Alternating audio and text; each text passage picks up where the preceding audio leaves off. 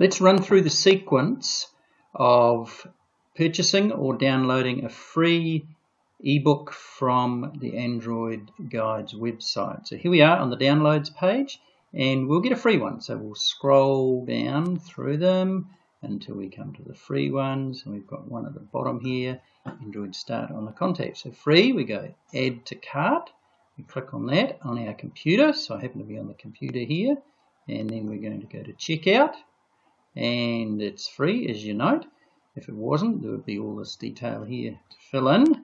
And we're going to go to this email ID. Clearly you need an email ID if you're going to receive an order that you place on the internet.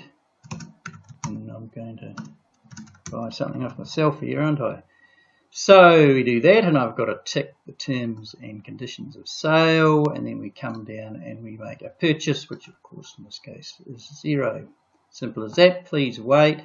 It goes away to the great PayPal or what have you in the sky, and there we go. We've got a whistle, and we've been sent an email to our tablet in this particular case, actually to our PC, wherever. So let's just have a look in our Gmail, and there we go. We've got an email, so let's press on the email, and we'll come down here, and there is our book. So let's press on that, and it goes to the URL like this, but actually what it's going to do is it's going to download it, and we're going to complete our action using aldiko. And we'll just do it this once. We've got some other ones there. So it's downloading the file, pretty automatic, wasn't all that.